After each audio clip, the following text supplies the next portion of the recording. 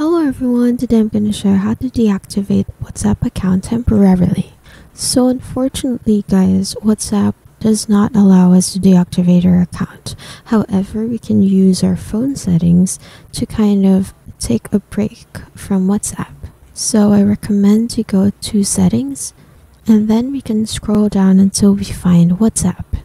So here it is, and then first off we can get in the notifications. And if we just want to temporarily deactivate WhatsApp, we can just turn off notifications. So just tap at that switcher to turn them off.